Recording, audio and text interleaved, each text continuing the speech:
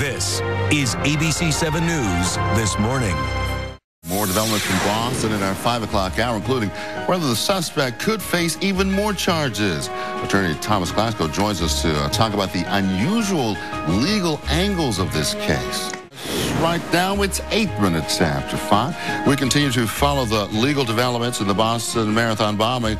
Attorney Thomas Glasgow joins us in just a few minutes with more on what makes this case so unusual.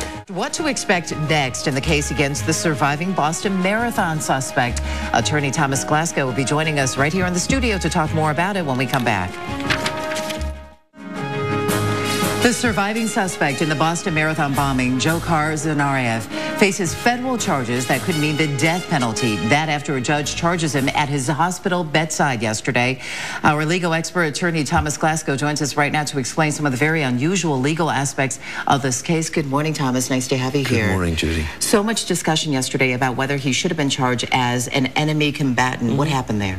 You know what? It's fascinating because he committed terroristic acts, so people immediately decided, why don't we go ahead and charge him as an enemy combatant? As much as Padilla did when the George Bush administration attempted to strip a citizen of their rights and turn them into an enemy combatant so that they could have a military tribunal go ahead and prosecute them as opposed to a civilian tribunal. We've had great success in this country under the DOJ prosecuting criminals for these types of actions. If you look at the bombings in New York, you look at bombings throughout the country and terrorist acts throughout the country, we had a very good success rate in utilizing the criminal justice system to prosecute civilians.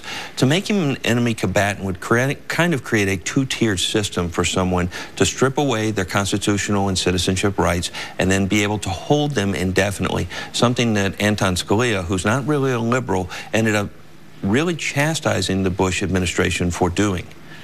Okay, so at this point, he is facing federal charges. That's correct. Does that carry the death penalty? Currently, it does, yes. The death penalty is part of what is going on with the charges that have been lodged against him at this point. In fact, the public defender, or in this case, the federal defender, who was appointed to the case, specifically filed a pleading asking for additional help, asking for 2 additional attorneys to work with her that has had experience in death penalty cases. That's how important this particular charge is, and that's how seriously they're taking the death penalty charges. Thomas, what about the issue over the Miranda rights? You know, obviously he wasn't read the rights right away and he was questioned. Will that be brought up by the defense? Yes, it will. And I think it's something that's very important in this case, and that during the course of the questioning, when they first had him in custody, they began to ask him questions. They began to ask him questions that pertain to public safety.